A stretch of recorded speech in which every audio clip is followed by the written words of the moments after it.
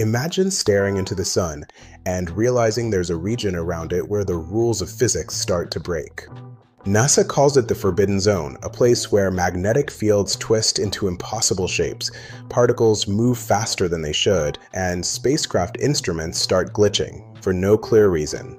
When the Parker Solar Probe dove closer than any spacecraft in history, it crossed a strange boundary, a zone where the sun's atmosphere suddenly becomes calm, too calm.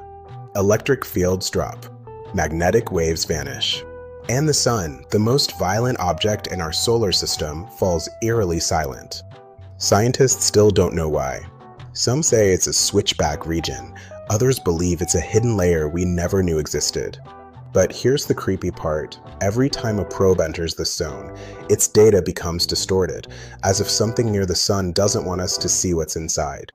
The sun gives us life, but it also hides secrets, in a place we were never meant to reach.